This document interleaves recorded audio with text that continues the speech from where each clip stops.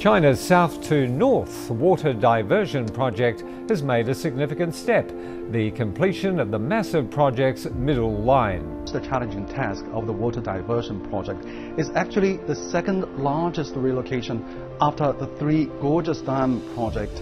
China has always been a nation of bold ambitions, reshaping its geography to overcome challenges. Today, it faces a critical problem: water scarcity in the north.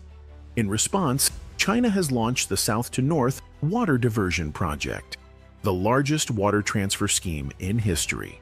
Stretching thousands of kilometers, this engineering feat aims to provide a lifeline to the arid north. But how sustainable is it? Could this project be a turning point, or will it come with consequences too severe to ignore? Let's explore. Water scarcity in northern China is not a new problem. For centuries, the north has battled against dry conditions and limited water supplies. While the south is home to vast rivers like the Yangtze and countless tributaries, the north relies heavily on groundwater and smaller, less reliable water sources. This imbalance is stark. Over 80% of China's water is found in the southern regions, yet 40% of the country's population and much of its agriculture and industry are concentrated in the north. Beijing, Tianjin, and other northern cities have seen their populations and industries boom, placing unsustainable demands on water supplies. Over-extraction of groundwater has led to subsidence in some areas, causing land to sink and infrastructure to crack.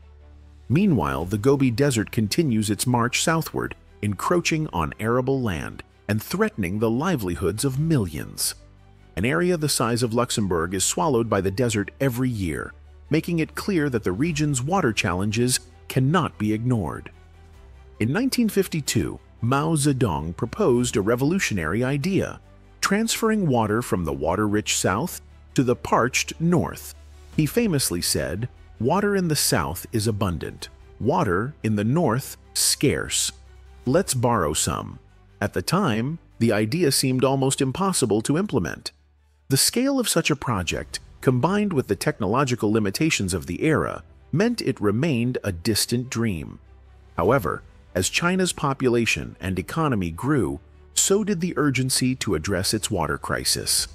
Finally, in 2002, the Chinese government approved the South-to-North Water Diversion Project, marking the beginning of one of the most ambitious infrastructure projects in history. The project is divided into 3 routes, each with unique challenges and objectives. The eastern route stretches over 1,100 kilometers, drawing water from the Yangtze River and transporting it north via the Grand Canal, an ancient waterway that has been modernized for the project. This route relies on over 20 massive pumping stations to push water uphill, showcasing the complexity of the undertaking.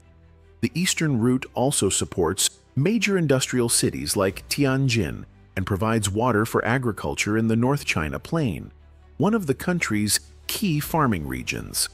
The central route, often called the Grand Aqueduct, spans 1,200 kilometers and begins at the Danjiangkou Reservoir. This route supplies Beijing, China's capital, and its surrounding areas with much-needed water. To enable gravity-driven flow, engineers raised the height of the Danjiangkou Dam, significantly increasing the reservoir's capacity. However, this expansion came at a social cost, displacing over 300,000 people from their homes. The central route is critical, supplying water to around 20 million people and supporting key industries. The western route remains the most ambitious and controversial. It plans to divert water from the Qinghai-Tibet Plateau, home to the headwaters of many of Asia's great rivers, to the Yellow River.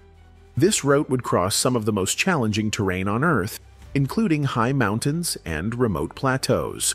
It also raises geopolitical concerns, as the diverted water would impact downstream countries like India, Bangladesh, and Vietnam, which rely on these rivers for agriculture, industry, and daily life.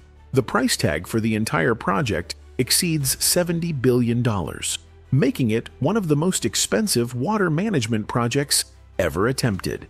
But the financial cost is only the beginning. Socially, the project has had a profound impact on millions of people. In addition to the hundreds of thousands displaced by construction, local communities have faced disruptions to their way of life, with some regions experiencing water shortages as a result of the diversion. Environmentally, the project has caused widespread concern. Rivers and wetlands have dried up as water is diverted to the north, disrupting ecosystems and threatening biodiversity. Wetlands that once supported migratory birds and other wildlife are now barren. Pollution is another major issue. Industrial waste and untreated sewage have found their way into the canals, compromising water quality. Diseases like schistosomiasis, which are common in the south, now pose a threat to the north as water is transferred. One of the most pressing concerns is seawater intrusion. As the flow of rivers like the Yangtze decreases, salt water from the ocean pushes further inland, threatening freshwater supplies for cities like Shanghai. This issue could worsen as more water is diverted and climate change accelerates. Despite its challenges, the South-to-North Water Diversion Project has provided undeniable benefits. Over 140 million people now have access to clean water, and cities like Beijing have seen their water supply stabilized. The project has also supported agriculture, ensuring the North China Plain remains a vital breadbasket for the nation.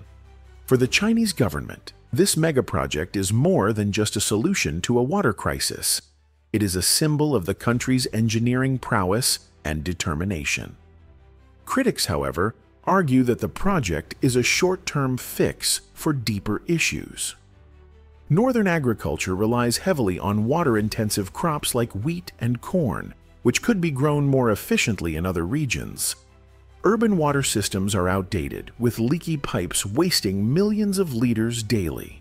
Conservation measures, such as metering and pricing water more effectively, have been slow to take hold due to political and social resistance. The western route faces even greater scrutiny. Diverting water from the Qinghai-Tibet Plateau would impact transboundary rivers like the Brahmaputra and Mekong, potentially straining relations with neighboring countries. The region's fragile ecosystems and seismic activity add to the risks, raising questions about the project's feasibility and long-term sustainability. Experts have proposed alternatives such as desalination plants, rainwater harvesting, and wastewater recycling.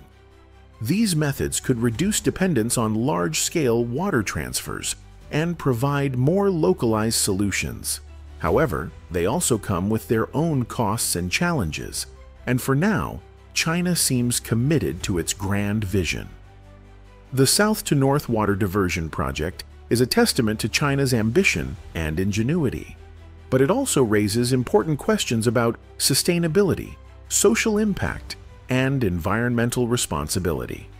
Will this project truly solve China's water crisis, or will it create new challenges for future generations? Only time will tell.